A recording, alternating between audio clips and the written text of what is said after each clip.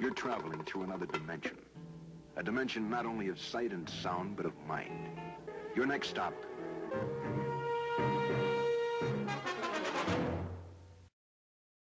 Glad you're with us tonight to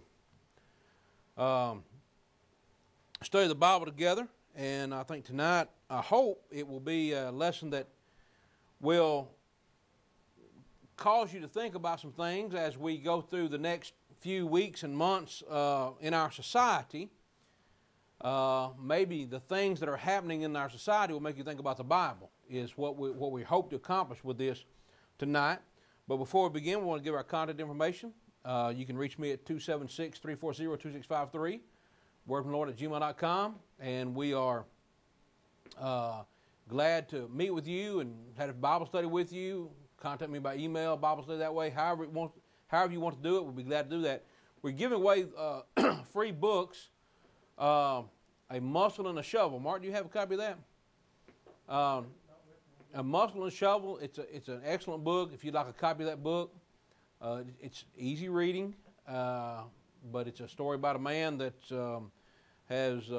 was struggling to find the truth, looking for the truth, and the struggles that he went through, the internal struggles, you might say, of realizing that what he'd been taught all his life and what he had believed all his life was not in the Bible, and a very compelling book. And so I hope that you'll read that. If you'd like a copy of that, we'll be glad to give that to you. Just give me a call and we'll get in touch with you and get that to you. So, tonight we're going to be talking about elections. You know, elections are going on. We got the electioneering starts from caucuses to primaries. Ads are running all over the place. You see signs all up and down the road. The mudslinging starts. You know, it's promises. I'm going to do this. I'm going to build a wall. I'm going to get rid of this. I'm going to give everybody free this, whatever. I mean, all kinds of promises are going on because of the candidate. So, who is going to be elected? I mean, who are you going to vote for? Who are you going to elect? Is it the person that promises you everything? Someone said, well, you can't compete with Santa Claus. If a politician comes along and promises everything, they don't say how they're going to pay for it, but they're going to promise everything. Well, they probably going to get a lot of votes because everybody wants free stuff. But who are you going to vote for? Who is going to be your elected official?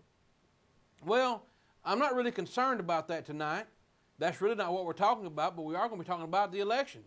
We are going to be talking about an election, if you will, and hopefully you are going to be running. Hopefully you're going to be one of the individuals that gets elected. We'll just say it that way. Now, what do you mean by that, James? What are we talking about? Well, I'm talking about an election that is of greater importance than the election of the person to the highest office in the United States. It's more important than who's president. It's more important than who's in the Senate and who's in the Congress. What we're talking about is election of God, being elected by God. That's what we're talking about. It's a more important one. Look at this. In Colossians 3 in verse 12, Colossians 3 in verse 12, I want you to listen to what Paul says, what he calls these Christians. He says, put on, therefore, as the elect of God, holy and beloved, bowels of mercy, kindness, humbleness of mind, meekness, long-suffering, and so forth. But notice, he calls them the elect of God. Now, why would he be calling individuals the elect of God? Have they been elected? Have they been selected for something? I mean, how does a person become part of the elect? How did these folks in Colossae, how did they become part of the elect of God? And to the point that Paul's going to talk about them. Is there something they have to do? Or is it just something that's arbitrarily done? I mean, how do you get elected to that position of being a child of God? Well, it can be either conditional or unconditional. It has to be one or the other. Now, some people are going to say, well, we do nothing. Some people say we do something. So let's see what the Bible has to say about it. But first of all, let's talk about the fact that a person can be elected of God. We know that's the case because the Bible talks about the election of God. So here's the reality of election. The reality of elections is that it is something that the Bible does talk about. Now, what the Bible says about it is a different thing. Some individuals are going to tell us, well, this is what the Bible says about it, and we have to weed through what men think, and let's get to what the Bible says. But there is something in the Bible called an election. It's a Bible term. It's a Bible doctrine. For example, in 1 Peter chapter 1, 1 Peter chapter 1 and verse 2, notice what Peter says now.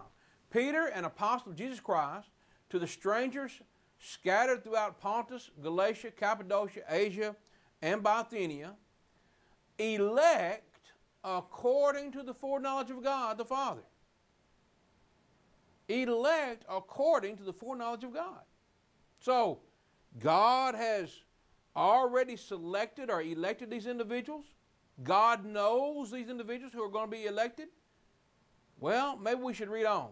Through the sanctification of the Spirit, unto obedience and sprinkling, unto the obedience and sprinkling of the blood of Jesus Christ, grace unto you and peace be multiplied. So, there is an election. You can be elected of God, but the question that we have to look at is, what really does that mean? Well, when we're talking about election in the Bible, we need to understand that that word is very much like what we use when we're talking about electing a politician or electing someone to public office. It's the idea of being chosen. To choose, be chosen, to made choice, all these terms that you find in the Bible, they are referring to this idea. They're referring to this idea of being selected or chosen by God. It actually means to be favored. All right? So God elects some individuals. As a matter of fact, 44 times in the New Testament, you'll find this idea of elected or election or chosen by God. So it is, in fact, a reality. Now, here's what we need to consider. God chooses individuals, or in some cases, nations, in order to do His will or to accomplish His task. Now, let me give you an illustration of how God, or how the Bible talks about election, just to show you what it means to be chosen or selected or favored. In the Bible, we know that God does the choosing. All right? God does the choosing. Ephesians 1 and verse 4. Ephesians 1 and verse 4. And listen to what Paul says. He's talking to the Christians at Ephesus, and he says, according as He hath chosen us in Him before the foundation of the world, that we should be holy and without blame before Him in love. So God does the choosing. So really, if we're talking about being elected, and we want to compare it to what's going on in our society today, God is the one that is going to the polls. God's the one that's voting. God is the one that is choosing individuals, and He's going to choose who's going to be elected. And that's why the Bible talks about the elect of God. Romans 8 and verse 33. Romans 8 and verse 33. Notice what Paul says. Paul says, who shall lay anything to the charge of God's elect? God is the one who does the choosing. So, now, someone's going to stop right there, and they're going to say, well, there it is. That's the answer to it right there. God does the choosing. So, end of story, end of book, period, close the book, let's go home. But friends, that's the danger that most people in the denominational world do. They stop after hearing just a little bit of what the Bible has to say about a matter, and they think they've reached the whole conclusion. But I want you to notice something about God's choosing. God chooses for a reason, and His choosing is done for a certain purpose. Now, in regard to the children of Israel, the nation of Israel, God elected a certain people to bring the Messiah into the world. Now, today we hear people talk about all the time, well, Israel is God's chosen people. Well, we got to protect Israel over here.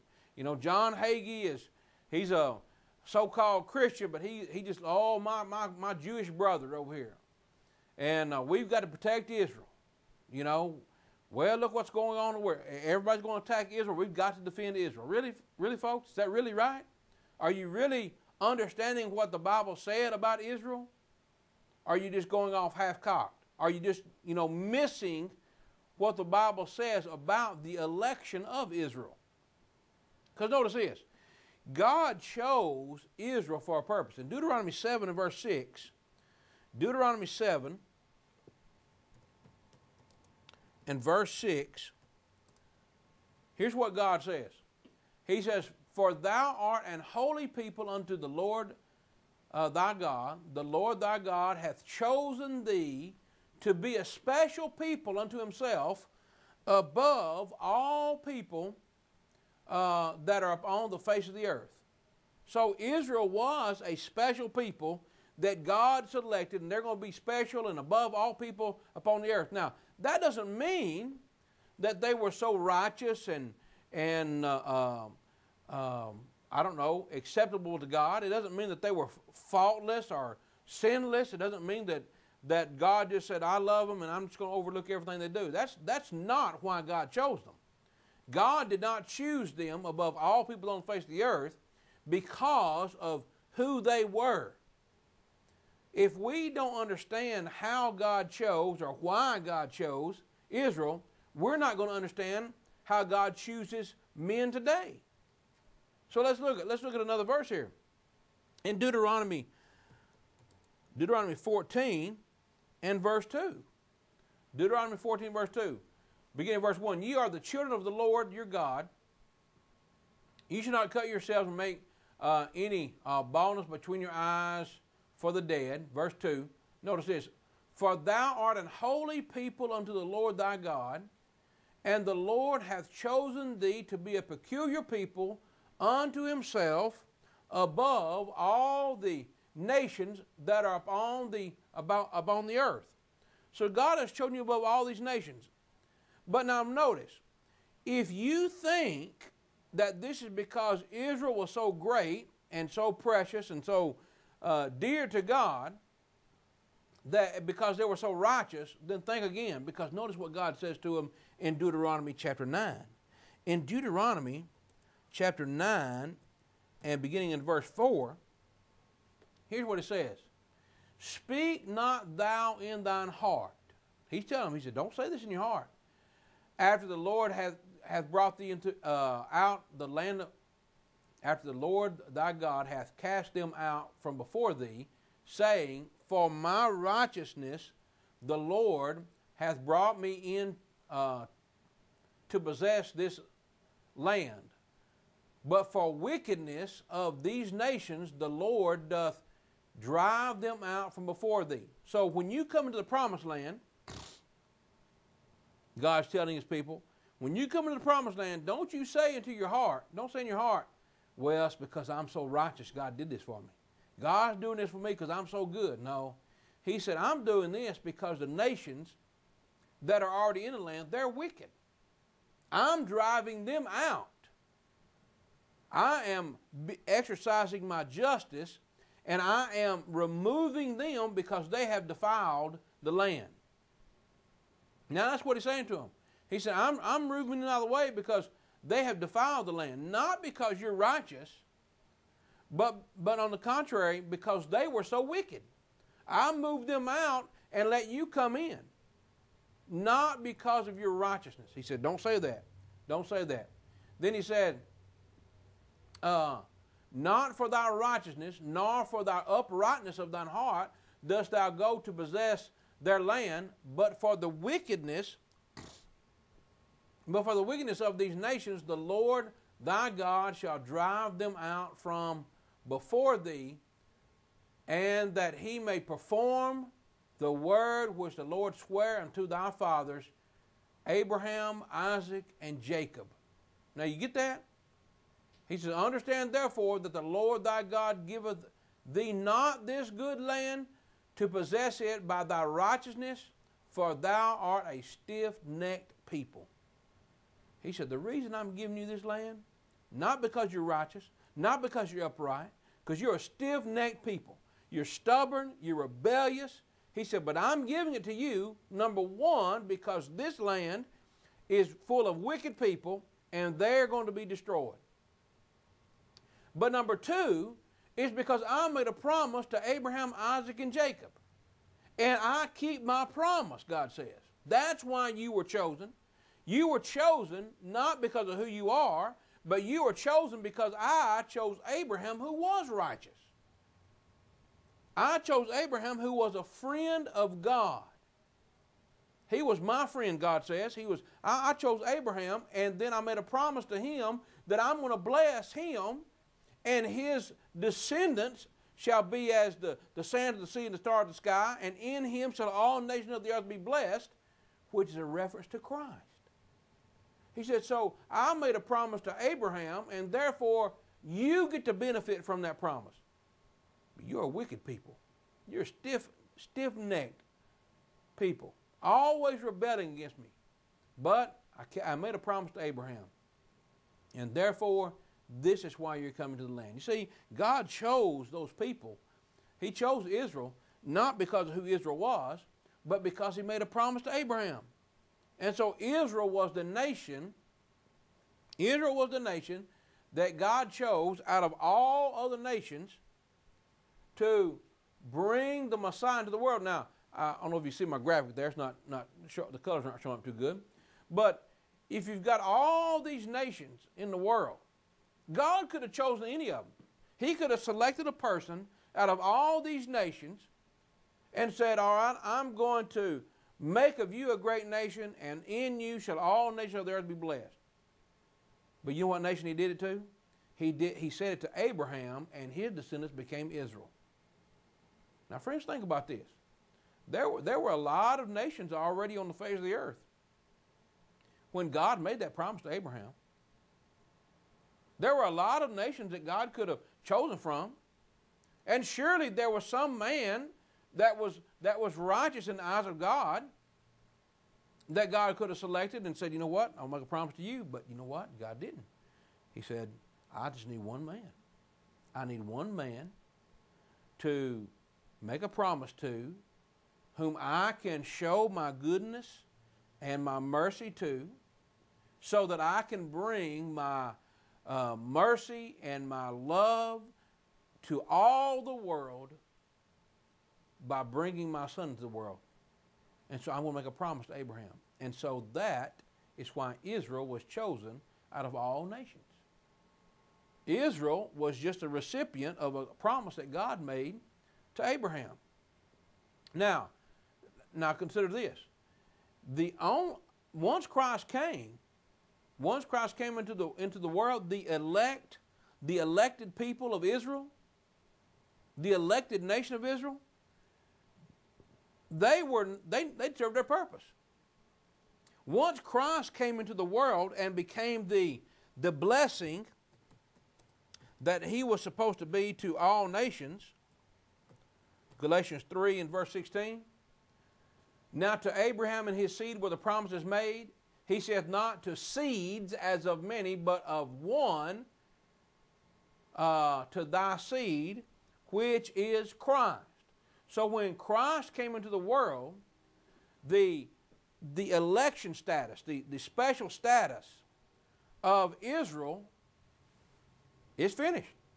You know, you might say that they had a term limit.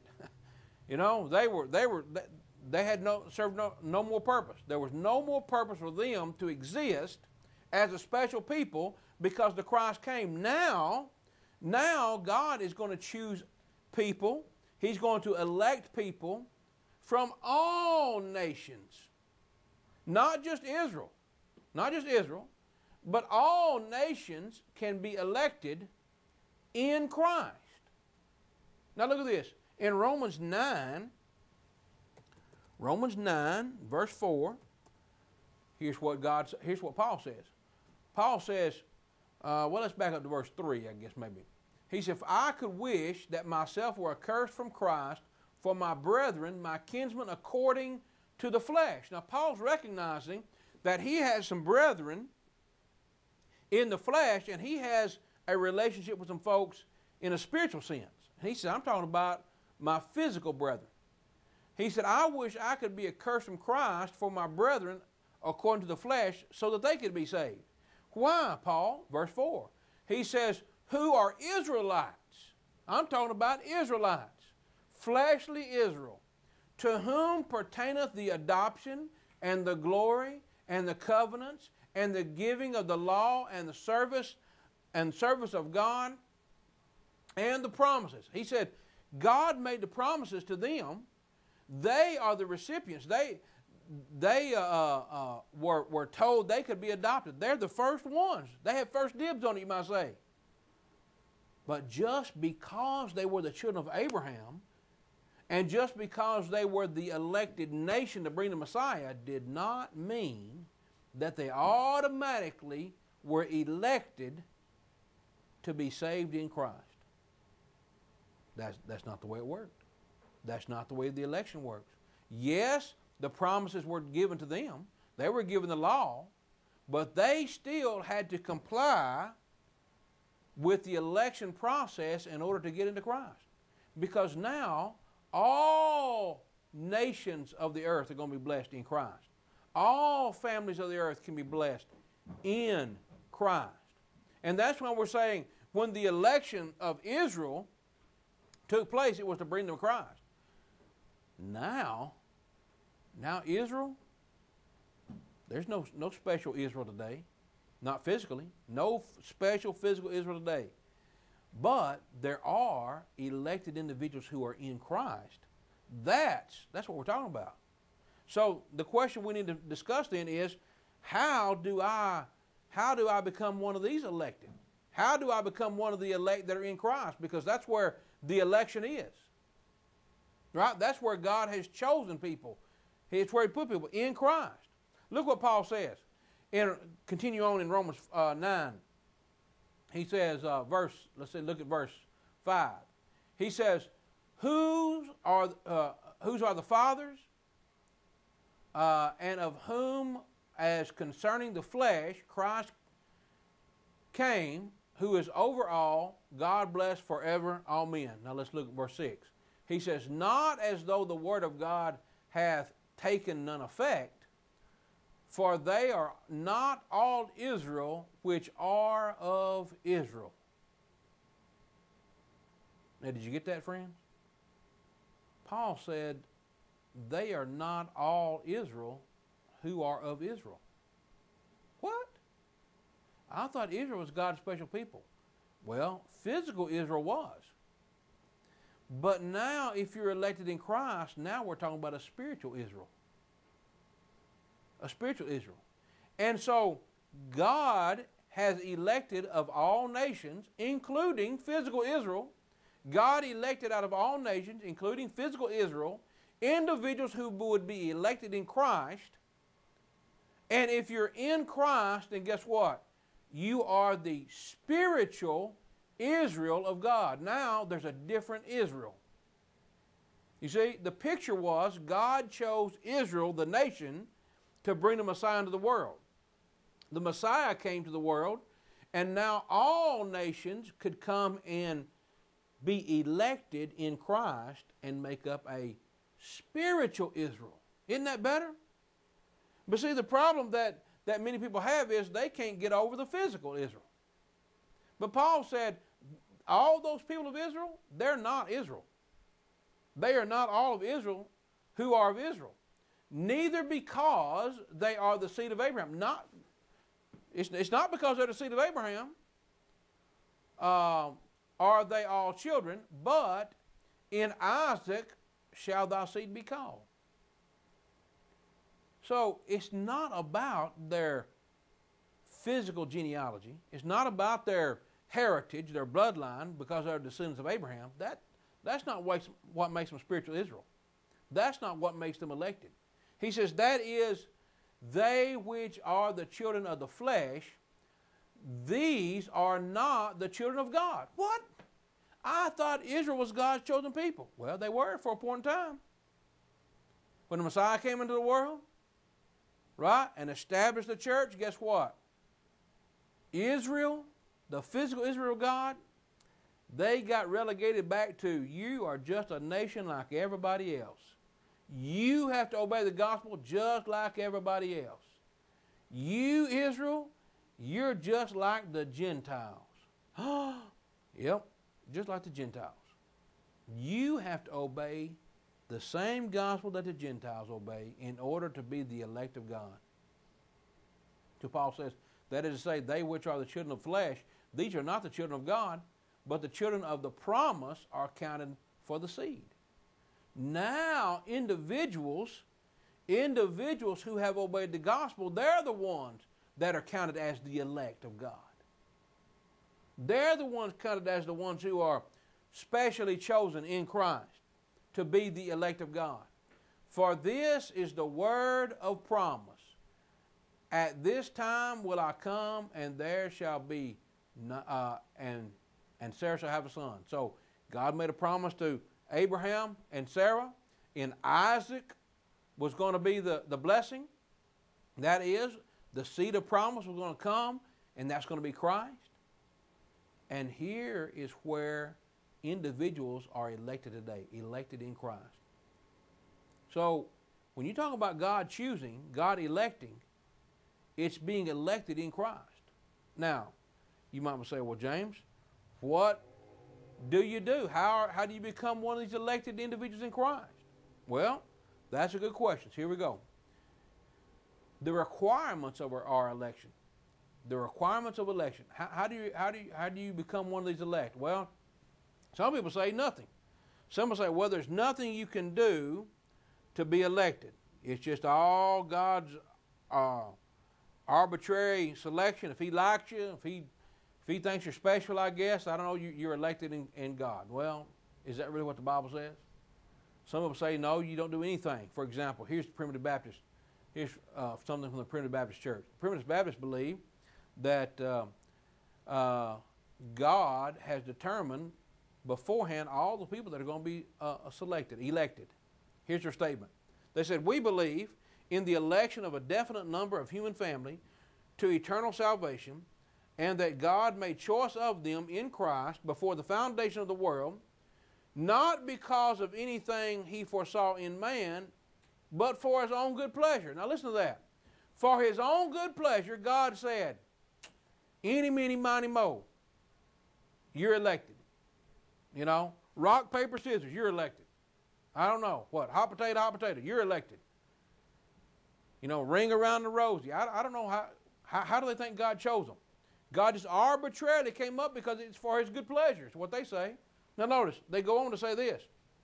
They say, the doctrine of unconditional election. All right? This is their teaching, the doctrine of unconditional election. God has shown in His Word from eternity past, He has elected some sinners to be saved from sin and the condemnation that is justly deserved by all, purely on the account of His gracious mercy and love. Now wait a minute. Read that again. Read that again. God has shown in His Word that from eternity past He has elected some sinners to be saved from sin and the condemnation that is justly deserved by all, purely on the account of His gracious mercy and love. God's gracious mercy and love has arbitrarily just selected some sinners to be saved from what is deserved by all. Does that really sound fair to you? Does that really sound like justice? Does that really sound like mercy? Everybody deserves to die, but I'm just going to choose you from the foundation of the world. Before the world was even began, I'm going to choose Mark and not James. Really? Sounds real just to me, doesn't you? Friends, is that really the kind of God you want to serve? No, that's the kind of God the Primitive Baptists want you to believe in. That God just said, whoop, yep. You know, every third person that comes into the world, I guess, I don't know, maybe it's every seventh person. We've got to use a good biblical number here. Every seventh person that comes into the world is saved. I don't know. Is that how God does it? Is it? See, they can't tell you how He elects them. He just chooses them. Well, friends, if you study the Bible, you'll know how God elects them. Go on, let's continue reading what they say here. So God just chose people because of His good, gracious mercy and love to save some people that from the wrath that is owed by all. Not because of any foreseen merits or acts in those sinners. And the Scriptures teach that it is God's sovereign will alone that has determined the recipients of that salvation. So God's sovereign will, what that means, friends, is God gets to choose if you're saved or if you're lost simply because He's God. You know? Yeah, I get to do it. Why? Because I'm God. You, see ya, you come with me. You're gone, you're with me. Again, how does He arbitrarily choose that? Is that how He elects it? Is that how He elects a person? He chooses somebody just arbitrarily? And His grace and mercy saves them? Well, I'd like to talk to the people that He condemns. Yeah, it doesn't seem real fair, does it? Now listen, friends, here's the consequence of this. Here's the consequence of this. The Bible says about God and His election, if you will, in 1 Timothy 2, in verse 4, 1 Timothy 2, in verse 4, says that God will have all men to be saved and come into a knowledge of the truth. God wants all men to be saved. Now, how does that compare with what the Primitive Baptist statement about election says? They said God arbitrarily just saved a few because, hey, it's just, he's good, He's merciful, and He just arbitrarily did it because He's God. But this says God will have all men to be saved and come to the knowledge of the truth. Now there's only one way really to get around this. And that's the way that Mr. Ernest Hopkins says it. Mr. Ernest Hopkins says, well, what this means is it's wrong. This is wrong. The Bible is wrong because Primitive Baptist doctrine is right. Now, I'm sorry, friends, I'm going to take the Bible. So when the Primitive Baptists say God is merciful and loving, and He's going to save some, and then I read the Bible and it says God wants all men to be saved. God doesn't want anybody to be lost. Wouldn't that be true love? I don't want anybody to be lost.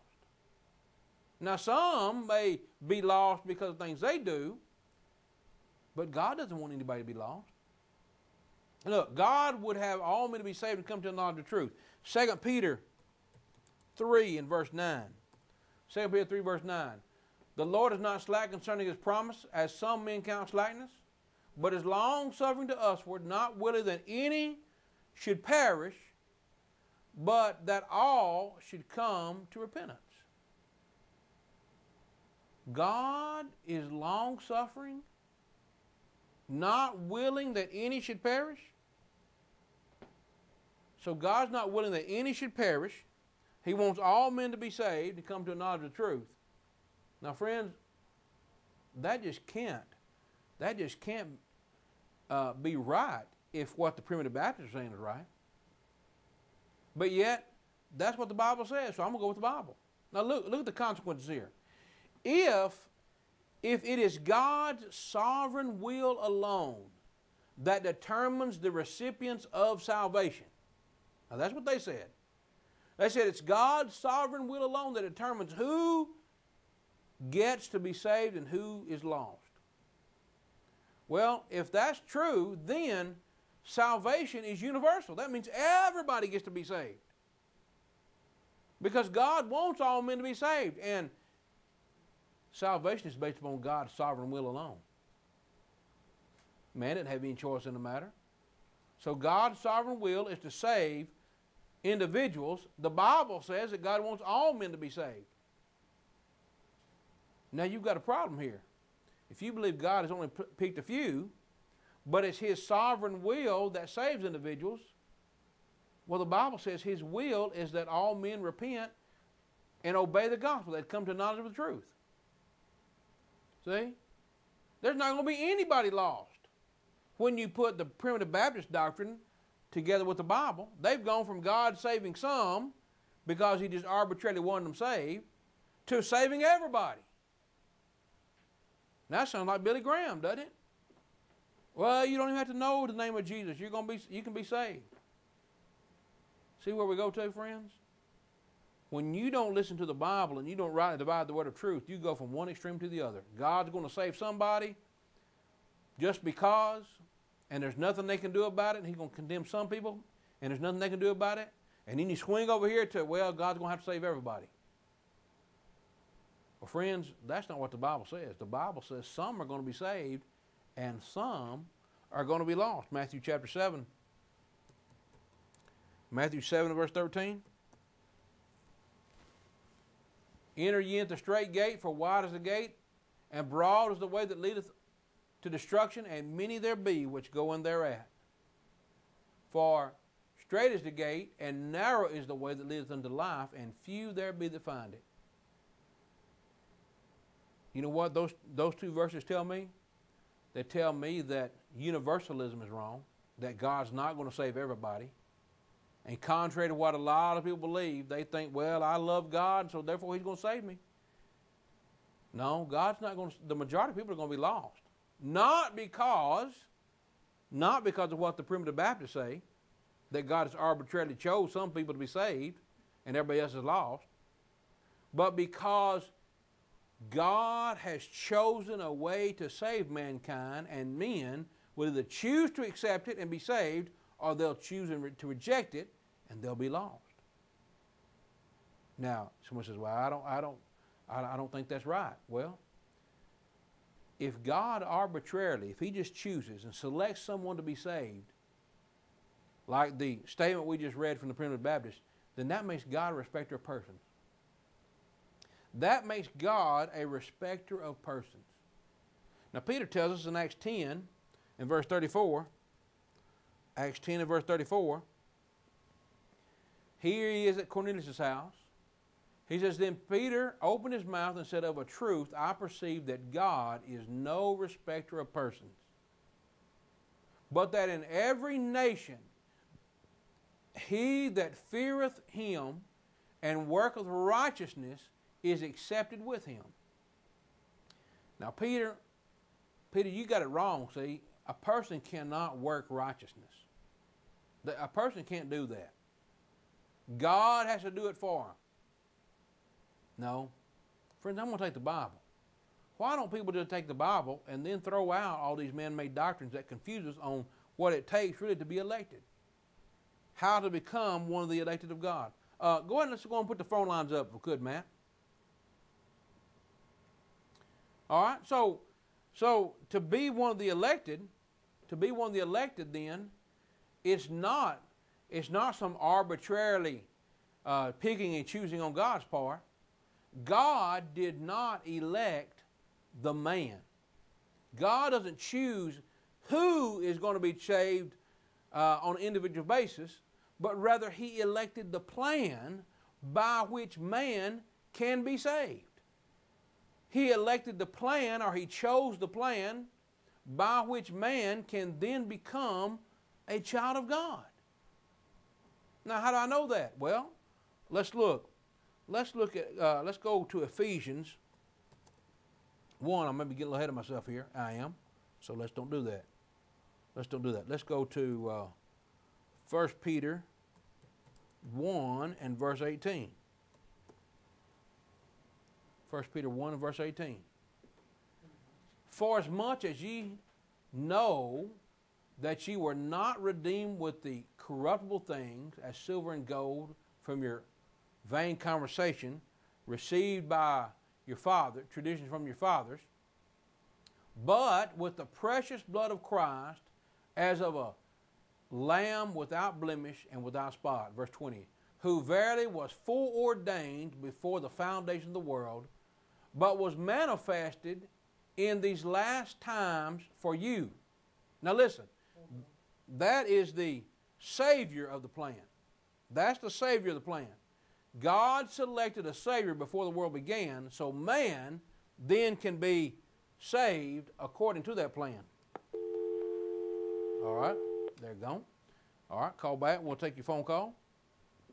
All right, now notice. So that's the Savior. That's the Lord. That's the sacrifice for man's election. But now let's look at the Scriptures that have the plan for man's election. In verse 21, continue reading there, 1 Peter 1, verse 21, notice what he says. He says, who by him, that's by Christ, who by him do believe in God that raised him, Christ, up from the dead, and gave him, Christ, glory, that your faith and hope might be in God. Seeing ye have purified your souls in obeying the truth through the Spirit unto unfeigned love of the brethren, see that you love one another with a pure heart fervently. Wait a minute. Peter just says that man has a part in their salvation. Seeing that you have purified your souls in obeying the truth. You mean man has to do something? Man can participate in the process? That's exactly right. How do you purify your souls? By obeying the truth.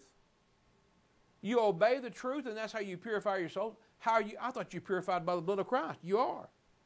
You are. The blood of Christ was part of the plan that God had from the beginning. Notice, it was always in God's mind to sacrifice His Son for the sins of the world, that all nations by Him might be blessed.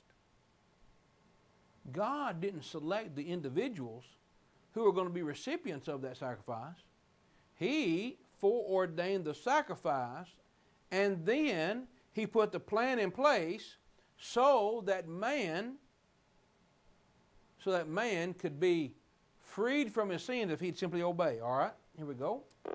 You're on the word from the Lord. Hello, James. How are you? I'm fine. I'm fine. Listen, I believe in everything you're saying, and I think you're doing wonderful. I mean, to me, it seems amazing just what you're showing us on the screen and everything. But in Revelation, does it have a size given for heaven? Is it something like 13 acres or something? It's cubits by cubits, and I don't remember the exact verse. I mean, there's a description of it, but it's not that's not a literal size. That's not a literal size. oh, okay. It's just a picture. All right. Revelation 1:1 says these things were signified. So there's a lot of symbols in Revelation, a lot of pictures, picture words you might say. Okay. I thought, if he had revealed a certain size, then he would already know who was going to heaven. But I'm glad you explained that to me. Right. No, he hasn't. Right. He hasn't selected who all is going to be there. Otherwise, Christ would have only died for a select number, a select group of people, which some people believe that. But the Bible says Jesus died for the sins of the whole world. So it has to be that anybody, whosoever will, can be a recipient of the sacrifice that Christ made. They can benefit from that. It's not just open to a selected group of people, So, but well, if God knows all of our thoughts and everything we do, and in the first couple of verses you showed on the screen tonight, where it said it was a couple of verses. The first couple of verses you showed in the part that He justifieth, Right. chose. It's good. I can't remember Yeah, exactly. Romans 8:33. Who shall lay anything to the charge of God's elect? For it's God that justifieth. God does. Yeah. God does justify. God does justify. But the question is, how does He justify? Since the foundation. The verse has got since about the foundation. Okay. First Peter. That's the one that confuses me. Okay. Was that first? That's First Peter 1:2. Elect according to the foreknowledge of God. Yes. All right. So, but that's what I'm getting to. I'm fixing to get to that. I'm fixing to explain how we are elected according to the foreknowledge of God. All right. Again, God foreknew the plan, not the man. He foreknew how man was going to be elected. He foreknew how He was going to save mankind, not the individuals that are going to be saved. Okay, thank you. You will? Thank Okay. you very much. All right, you're welcome. All right. Thank you. Uh-huh. All right, so, I'm glad to clear that up. Yeah. See, the elect according to the foreknowledge of God, well, it doesn't, Peter's not saying what God foreknew. You just have to assume, you're assuming that, well, God foreknew who was going to be elect. No. It just says we're elect according to the foreknowledge of God. Here is what God foreknew. Look at this. God foreknew the plan. Now look, this is God's plan. Save people, that's the elect, in Christ. Now look, Ephesians 1, all right. Let me get this up here and we'll get to our phone. All right. You want to work from the Lord? You want to work from the Lord? All right. All right. Now notice this. Blessed be the Lord God and Father of our Lord Jesus Christ. This is Ephesians 1:3. Who hath blessed us with all spiritual blessings in heavenly places in Christ. All right, now that's the key. In Christ. Verse 4. According as He hath chosen us in Him before the foundation of the world. Now wait a minute. That doesn't say that God chose us before the foundation of the world. It says it chose us in Him. That is, God chose or elected people who are in Christ. Now, the Bible is going to tell us how to get into Christ. So if I get into Christ, now I have become one of those chosen individuals in Christ. I have become one of those individuals who God has chosen in Christ. God said, I'm going to put the elect in Christ. And He said, I'm going to do that. I'm going to put the chosen in Christ. That's my plan. And that plan was from before the foundation of the world. It was always God's plan that the saved, the elect, be in Christ. All right? Again, the foreknowledge was how God was going to save man. It was the plan. It was not, I know the individuals who are going to be saved. All right? Now look at verse 5. He says, having predestinated us unto the adoption of children. Now wait a minute. God has chosen who is going to become a child? No. He's predestinated the plan. Right? Predestinated us unto the adoption of children by Jesus Christ to Himself. Again, how is He going to make us children? By Jesus Christ, according to the good pleasure of His will. This is how God has always determined to save mankind. By sending His Son, making the plan available, and then individuals who obey, now they can become sons of God. They can become the elect who are in Christ. Look at verse 6. To the praise of the glory of His grace, wherein He hath made us accepted, where? In the beloved. Who's the beloved? Well, you may recall God spoke from heaven saying, this is my beloved Son in whom I'm well pleased. Christ is the beloved, and we are accepted in Christ. We are elect in Christ. We are chosen in Christ. So what we have to do is we have to get in Christ in order to be part of that elect. Now, what are the requirements for election? Well, that's pretty simple. Look at this. You have to hear the call. Remember, God is the one who elects. We read that. God is the one who elects. Look at Galatians 1 and verse 6. God is the one who calls. I marvel, Galatians 1:6, I marvel that you are so soon removed from him that called you into the grace of Christ unto another gospel. God is calling. God is calling. Now, how does God call? See, it'll always serve you well, my friends, when you're reading the Bible, to ask those questions, who, what, when, where, why, and how. How does God call? How does God call individuals into the grace of Christ?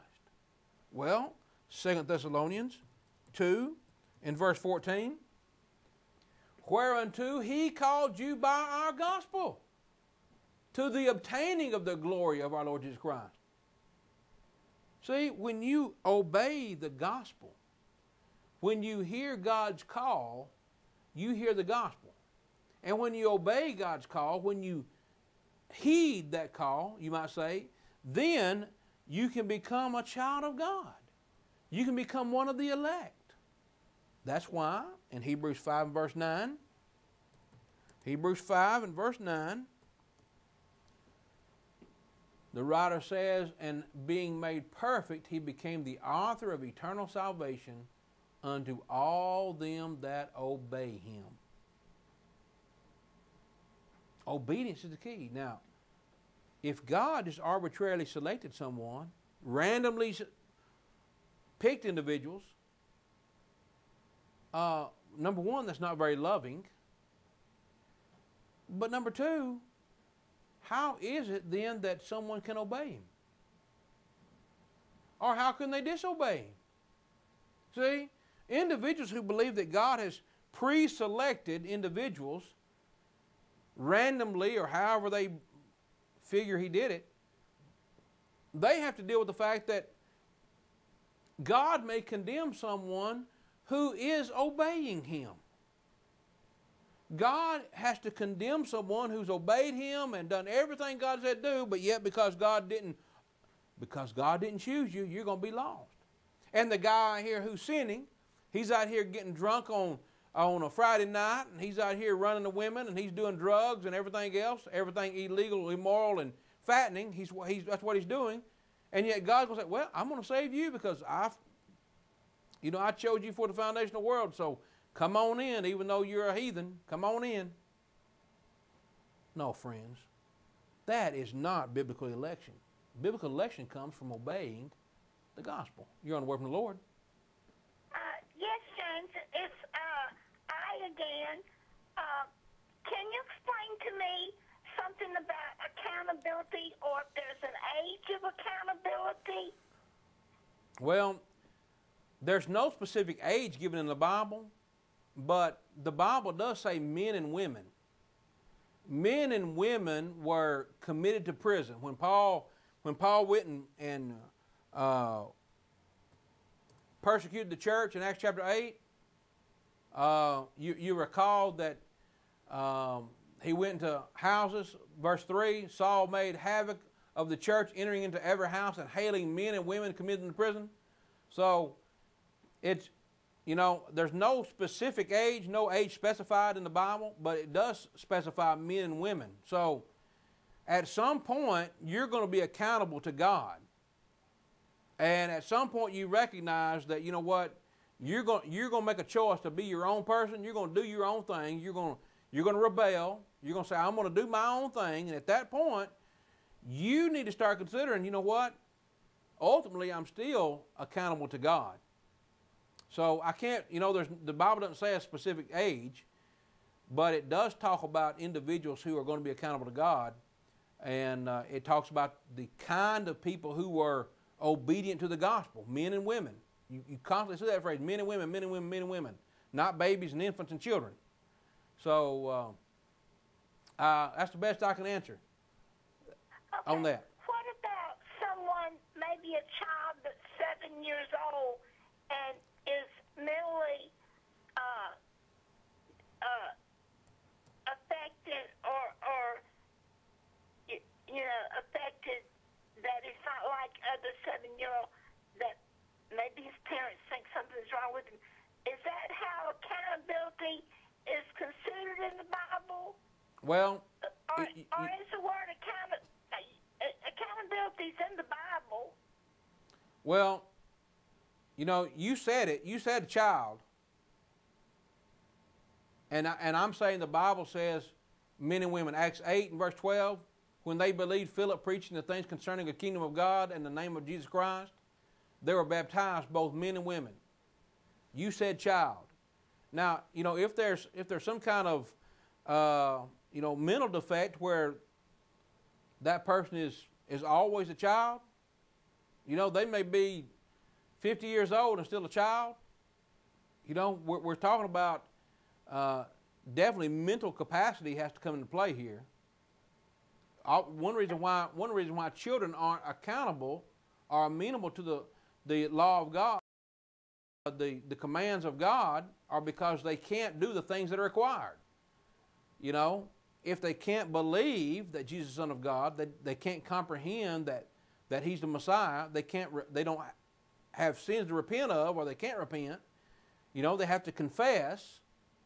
These are all things that are required. So if they can't do the requirements, then I don't see how they're going to be accountable.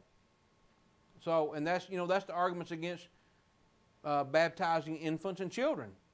Yes, So that's where the accountability comes in. Okay? Okay. All right. Thanks for your call. All right. So we're talking about being one of the elect. Friends, the only thing that's keeping you from being one of the elect of God is whether you will obey the gospel. See, God has foreordained the way in which you can be one of the elect. You can be one of the elect, and you can sit in some pretty high places. People running for. We're talking about people running for the office of the presidency, the highest seat in the land. You know what? God has made it possible where you can sit in the highest seat. That's in a seat that's higher than the highest in the land. We talked about this a couple weeks ago, but look at this. In Ephesians 2, and let me see here. Mistyped here.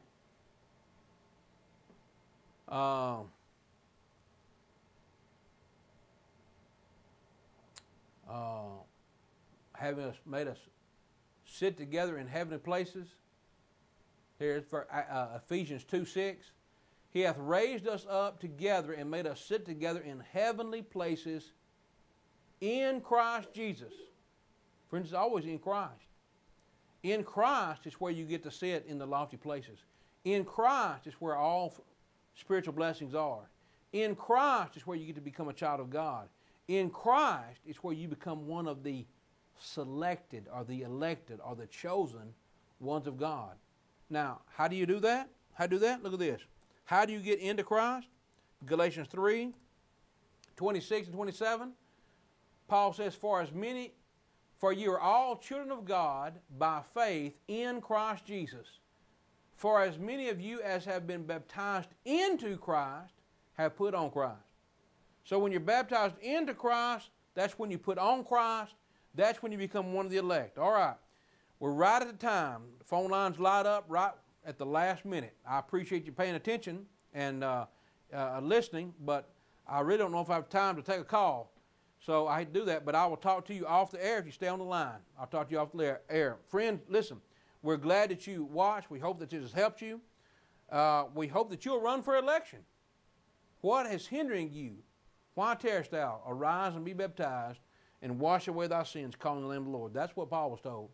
So why don't you do that very thing? If we can assist you, we want to help you. Here's how you can reach me at workmanlord@gmail.com, 276-340-2653. As always, thanks for watching. Always ask, what does the Bible say? You know, always get a word from the Lord. Have a good night.